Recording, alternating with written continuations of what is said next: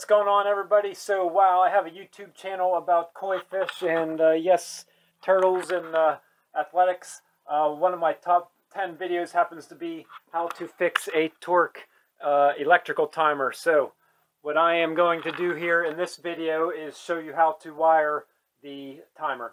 So, here we go. I use the timer for a pull pump, but the first thing you want to do here is make sure that the breaker is off for the pull pump, and then I'm going to turn the whole breaker off for the whole circuit panel out here while I show you this. So here we go. Alright, so you're going to have this type of wire right here. You're going to have it run from the circuit breaker to the timer, and then another one from the timer to the pull pump. So this is a double pole 20 amp circuit breaker here. So you're going to have the white line on the one side and the black hot power load on the other one. And then their third wire is the ground wire. The ground is going to go up on there.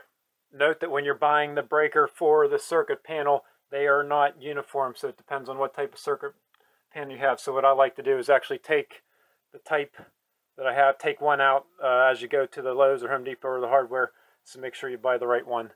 Because all the wires are so compact inside the timer, I went and drew it out here on a chalkboard for you. So from the circuit panel, you got a black, a white, and a ground line. Same thing coming from the pump. So let's take our first step. We're going to take the ground from the panel, ground from the pump, and there's also a ground on the timer.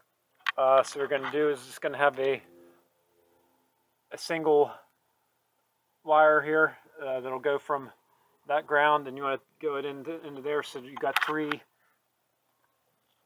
grounds coming in together, and you want to wire them together and store it back here in the back of the timer.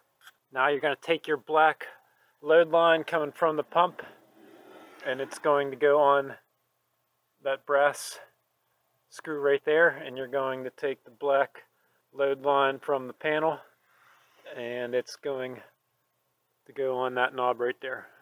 Next, you're going to have another single wire here. You're going to put it on the silver screw, and it's actually going to connect three of the white wires together with a tie there. So you're going to have the white wire from the panel, white wire from the pump, and you're going to have a white wire here for the timer switch, and you're going to wire nut them together like that.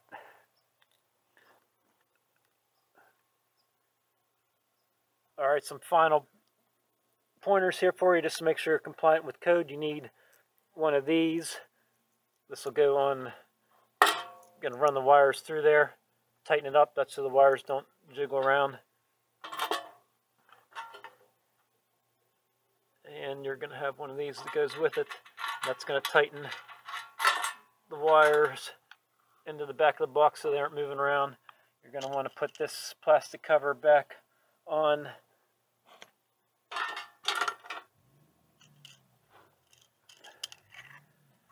just like that, because the wires are going to be under there to cover it. And then you're also going to have these timer switches that you'll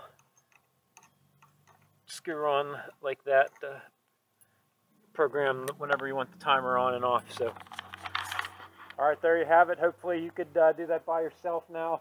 I'll go ahead and turn it back to the previous video that I recorded on how to fix this Tork timer, just because these timer switches here get put a lot of torque or load on the timer, and it breaks the motor here in the back. So I have another YouTube video on how to fix this and where to order the parts at. So there you go. Hope you like the video. Please hit the like and subscribe button.